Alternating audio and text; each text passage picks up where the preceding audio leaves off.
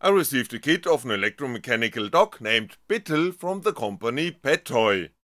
It is totally in the spirit of how open is this gadget that the Petoi company is also an advocate of the open source philosophy. Like all Petoi robots, Bittle runs with open source firmware and can be operated and programmed using open source software.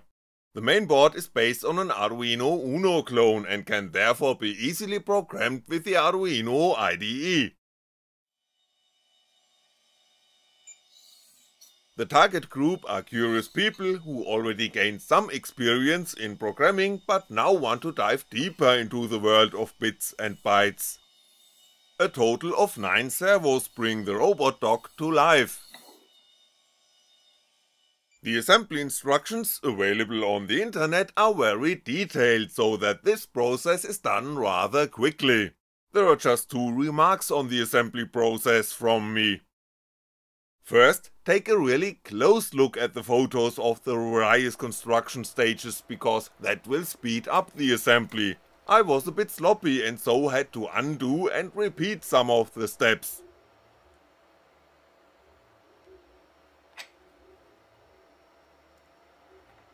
The second point is the small screwdriver. With that it is a bit tricky to tighten the screws with the self-tapping threads.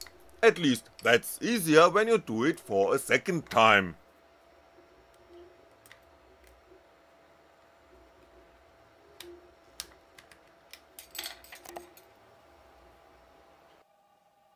There are also detailed instructions on how to get the dock up and walking on the Petoi website.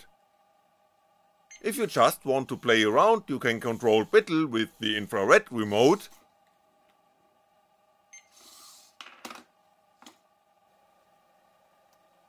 or have a few pre-programmed tricks performed using a smartphone via Bluetooth. Unfortunately, the source code of the smartphone app is not available. The good thing is that it requires no registration on any servers.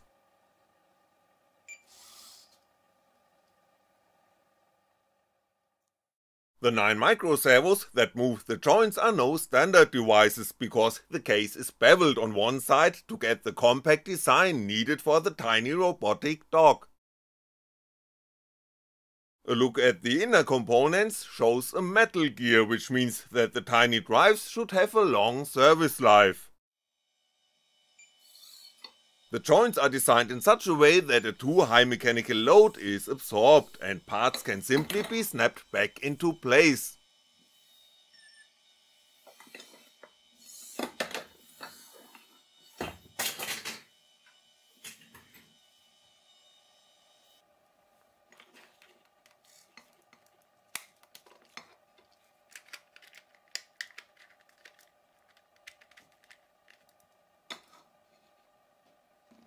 If the worst comes to the worst, spare parts can be ordered from the manufacturer's website, which means that repairs can also be carried out, which is totally in the spirit of open hardware. Here everything went well, also Bittle fell onto the hard tiles in my video studio from a height of around 80 centimeters. The robot dock is actually too expensive just for "look how cute it is", and gets boring quickly by only repeating pre-programmed movements. However, if you want to dive deeper into the world of physical computing, you can spend a huge portion of your life in understanding all the bits and bytes needed to operate Bittle. As a die-hard fan of the Arduino ecosystem and the keep it simple approach, I was pleased to see an ATmega 328P on the mainboard. In contrast to the Arduino Uno, however, no USB interface is implemented. This is included as an external circuit board and only needs to be plugged onto the mainboard. If you like things complicated and can live with a smaller range of functions, you can also connect the Arduino IDE via the VLAN module. Once the connection to the PC has been established, programming can begin. Of course, you don't have to write the entire firmware from scratch, because diligent programmers have already done that and made the corresponding Arduino sketch available for download. Using this codebase, one can understand the ideas behind the firmware step by step. Simple motion sequences can be written with relatively few changes to the base code. There is a dedicated chapter in the Bittle documentation for teaching the new doc new tricks. However, Bittle is not suitable for beginners when it comes to programming, as the firmware is far too complex for that. You need a good portion of basic knowledge in order to understand what changes in the firmware cause what changes in the dock behavior, even with the instructions from Petoi. However, rewriting or changing core elements of the firmware gives a very in-depth understanding of how that software works. Even an amoeba can react to its environment, and this is after all the mechanical replica of a mammal. Sensor input is required to react on the environment, and Bittle offers this with an acceleration sensor and gyroscope type MPU 6050. This allows Bittle to react when the ground under its paws is no longer flat.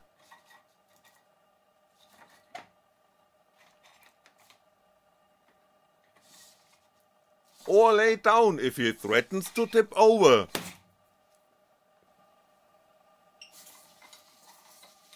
If you are willing to dive deep into coding, the robot dock is worth every penny. Fine-tune actuators and sensors in closed-loop systems is a very exciting topic that has recently gained attention with the buzzword machine learning. Bittle has everything you need to acquire the necessary knowledge using simple RC hobby servos and a gyro.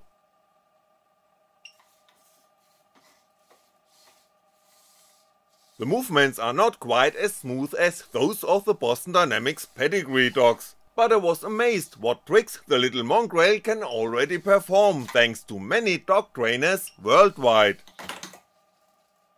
The most important instinct implemented in the silicon-based dog brain is to get back on its paws whenever something goes wrong.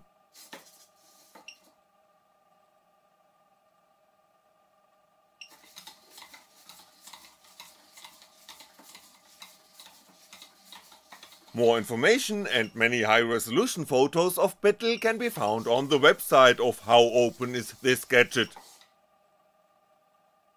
Thanks for watching, and I'll be back.